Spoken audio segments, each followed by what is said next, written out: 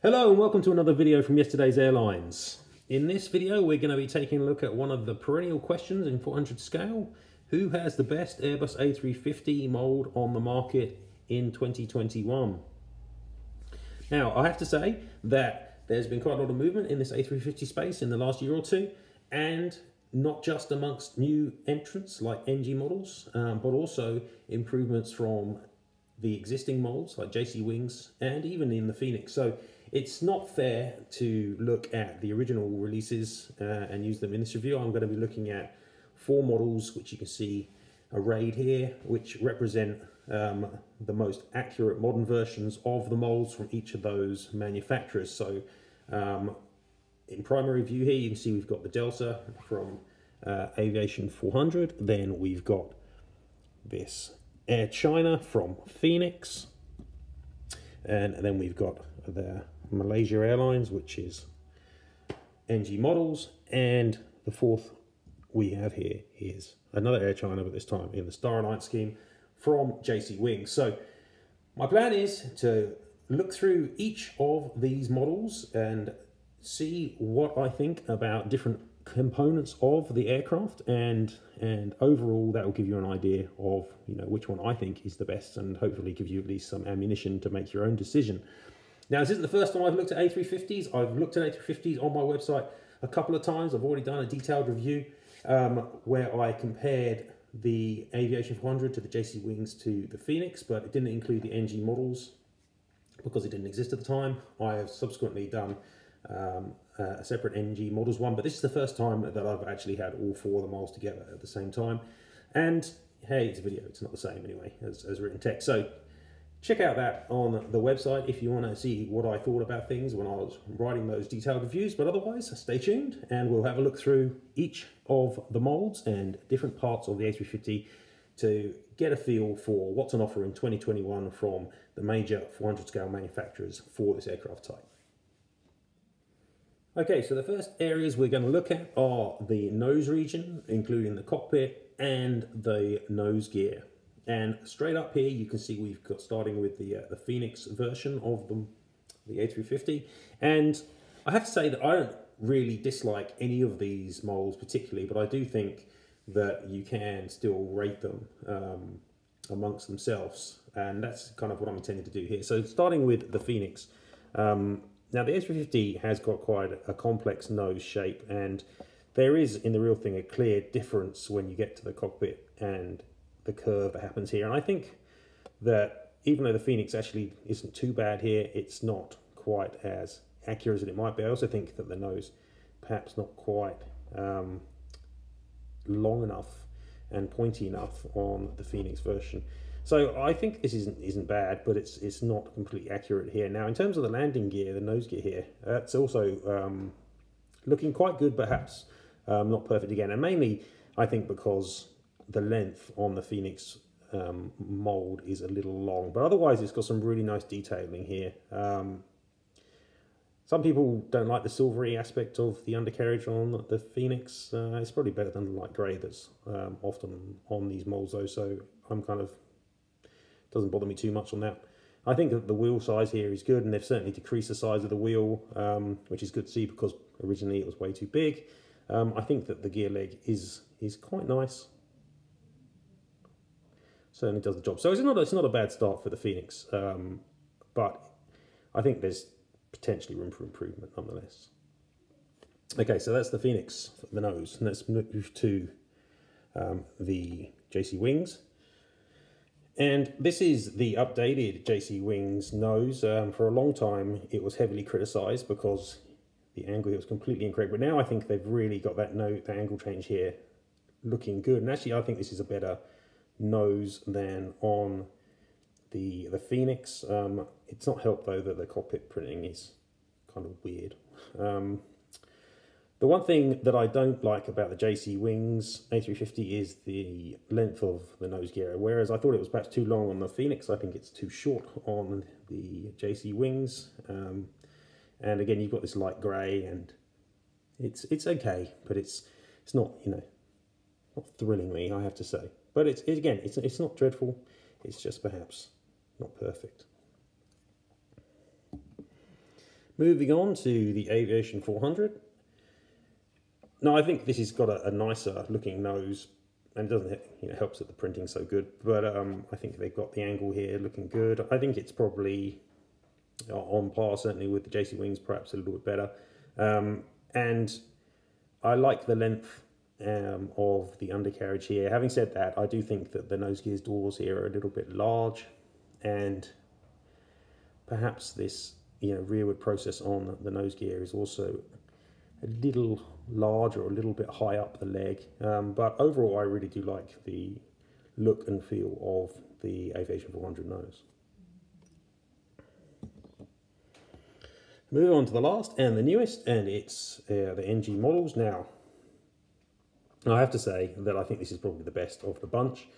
I think it's got a really good nose shape here, good change of angle from the cockpit. And I think that they've got the length of the nose gear correct, but they've got a better sized nose gear door than on the AV400. And again, the rear process here is better as well. I actually think that the gear leg itself looks really nice, though.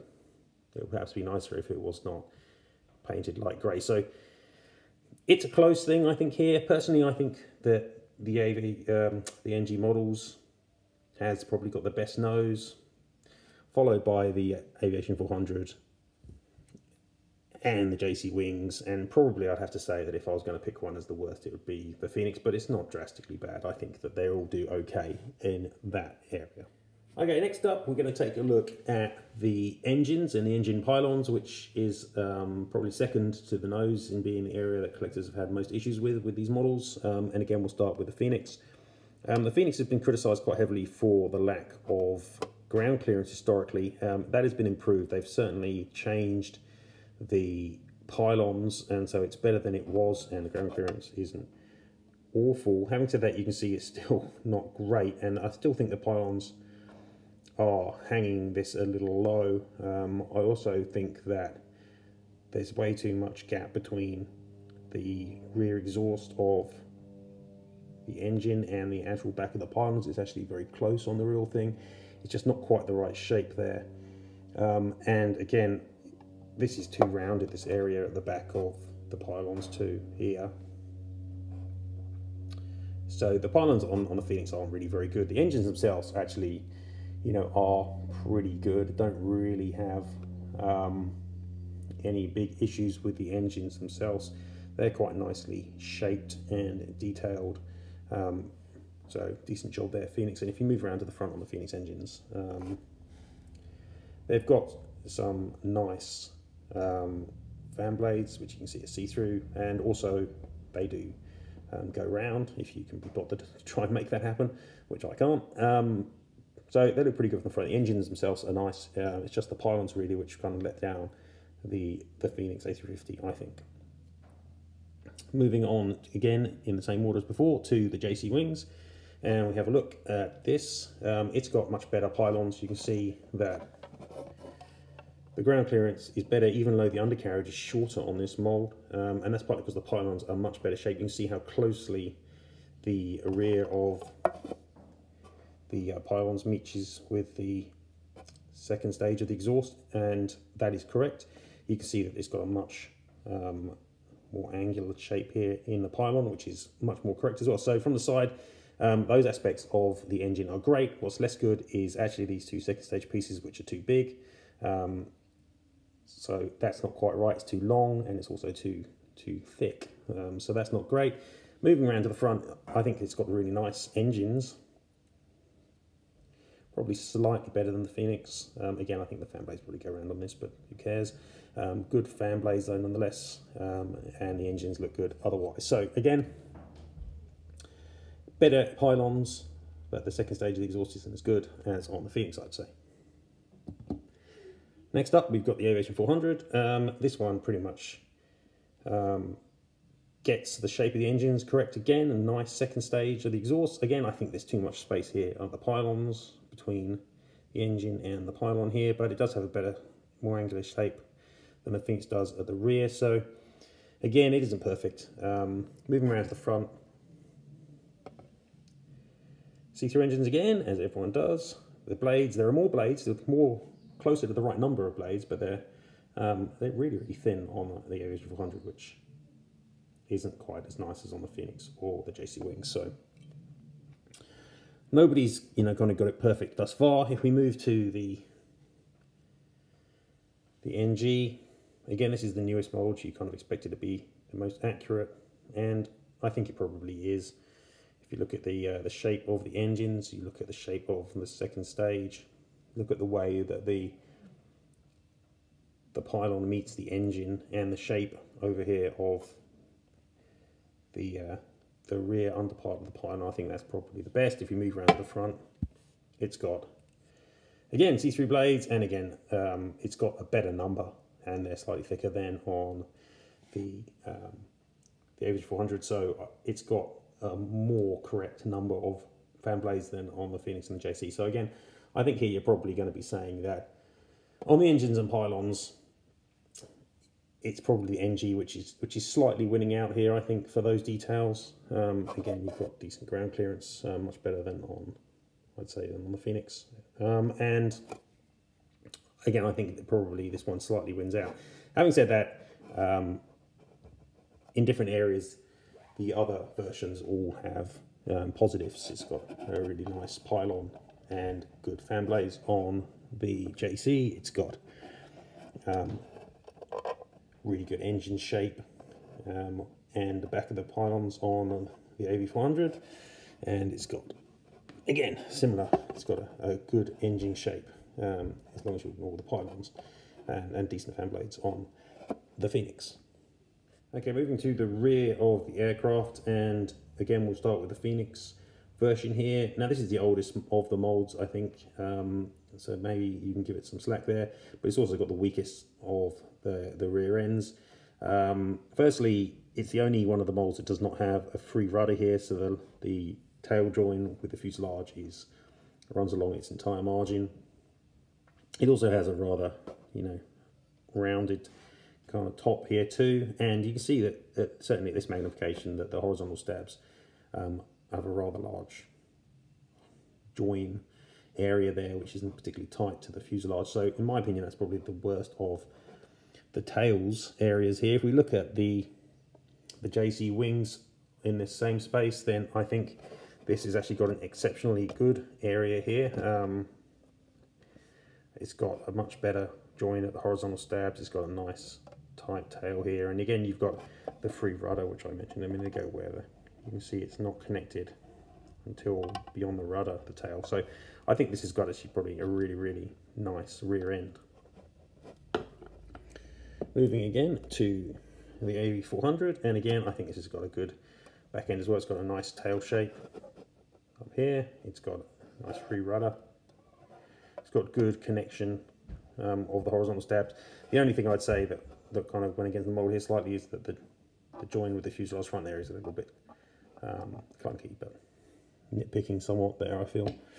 Moving on to the last, which is again the the NG models, and again, this looks very much like the A400, except it's got a better join at the front here. I think you can see again, it's got the free rudder, it's got a good horizontal stabs, it's got a nice tail shape. So again, probably on points you'd have to say the NG was winning in there, and the weakest is certainly the Phoenix. So moving on to the general look and feel of the mold and the detailing that you're likely to get on one of these from each of these manufacturers. And if we start with the Phoenix, then this model looks quite nice. It would have been nice if Phoenix had managed to put the right same rego on the wings as they put on the rear fuselage, but let's ignore that for the time being. I think it holds up decently as an A350. The Phoenix, it's a little bit dated. I don't really like the engine pylons, as I said, which damages where the engines are held. I don't think the back end is as good, and I don't think the nose is good. I actually think it's the weakest of the four, but overall it's looking pretty good, and there's some nice detailing on the fuselage line here. You can see these little molds in here, and if we skip over to the bottom, there is an attempt here to do some main undercarriage doors. You can just about see it if I move it around. It's a little bit clunky, but it's looking okay. It's not going to win any awards, I feel, for the detailing on the underside, but it's okay. Now moving over to JC, and you can see here that they actually don't mold on necessarily all those little areas on the rooftop here. So it's actually not got the same level of detailing along the roof line that the Phoenix does, which is interesting. Obviously what you do get when you get jcwings or Gemini models is a better quality of printing than you get on Phoenix, and you can tend to see that when you move over to the back on the bottom, where there's a lot more detailed print, like the undercarriage doors here, for example, which they don't bother molding in, they just print on, which looks really nice. So it's got some really good detailing, and the printing kind of helps the mold look good. Over to the AV400, and I'm a big fan of what they're trying to achieve here. Again, they actually don't mold in some of the smaller areas on the roof line, but they do have these beacon lights, which I think look really, really cool. So really pleased with the way they look. And the printing on these is on the same level as on the jcwings. Really, really good. You get aerials, you get your Wi-Fi dome, and when you move over again, you get a belly beacon light, which looks nice, and lots of detailed printing, better than you're going to get with the Phoenix. So looks really nice from underneath. And lastly, up is the newest, the ngmodels. Again, they also don't mold in the small lumps and bumps along the fuselage midline roof there, and they don't do beacon lights either, but there is good printing detail here. Then the model generally stands up very nicely, as we've seen from the individual parts. And if we slip over to the bottom again, from the underside, there's lots of detail, and it looks, you know, really nice. And the printing quality of NG is second to none. So overall, you know, if we look at each of these as an A350, I think that the NG version, you know, performs really nicely. It looks really good as an A350, and no major reservations with this one whatsoever. If we look at the jcwings, it's a nice mold. I'd like the undercarriage to be longer. I'd like them to do something with their cockpit printing too. But overall, the mold is doing nicely, and the changes they've made to the nose cone have made it better. So it's competing. The Aviation 400, again, it's a really, really nice mold. There are some areas, small areas, which could do with improvement. The inside, the fan blades, tiny mount on the engine pylons, but overall it's looking really nice. It certainly competes with the other three. And last up, we've got the oldest mold, the Phoenix, which they have made some changes on. It's not that bad, A350, but it is, in my opinion, the weakest in most areas of the mold. So the engine pylons are very weak. The rear end is a little bit weak, and even the nose is probably the weakest.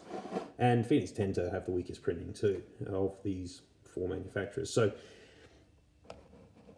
there we go.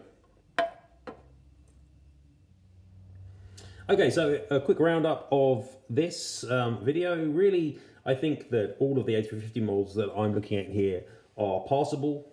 The differences between them are often quite minor, as you can see from the video. That doesn't mean there aren't differences, and that I do not favour one or the other. I certainly do. And if I look at these, then I had to score them from, you know, worst to best. Then I'd have to say that the Phoenix is the weakest of the four, for the reasons I've talked about. It's not a dreadful mold by any means, but it certainly could do with some improvement. It's a little bit outdated by comparison with what's going on in the scale now. Up in the third place, I think I'm going to be putting the jcwings Gemini A350. Again, it's a nice mold. The changes they've made have significantly improved it. I would like them to do something about their cockpit printing, but I don't think it's quite in the same league still as the two newer molds. So a good mold, but perhaps not quite as good for me personally. Still would, you know, not necessarily say don't buy it. I still would get it, but if there was opportunity, I'd probably aim for one of the others. In second place, definitely the Aviation 400 mold. I think it's got extra details and slightly better shape across the fuselage and tail and other areas in comparison to the Phoenix and the Gemini JC. It's been my go-to mold for A350s for some time, and I don't really see a reason to stop buying it. I think it's really, really nice. So definitely something I would recommend in this scale. A really, really good A350, especially if you like the beacon light detailing, which I actually really do. So yeah, a worthy second place for the Aviation 400 mold here, which is very close to first place. But the winner for me out of the 4 molds is the newest. It's the ngmodels mold. I think that in hyper detail, it does outstrip the Aviation 400 in most of the areas that matter, like the fan blades and the nose shape and the nose gear, but only by a very small margin. So as I say, I think that you could get away with buying any of these A350s and be quite happy with the model, but the biggest gap is between the Phoenix and the jcwings, and then the other 3 molds are all kind of much of a muchness, though I personally prefer the Aviation 400 and the NG versions over the JC, mainly for the printing. So that is what I think. Drop me a line in the comments to say what you think is the best of these 4 A350 molds in the 400 scale.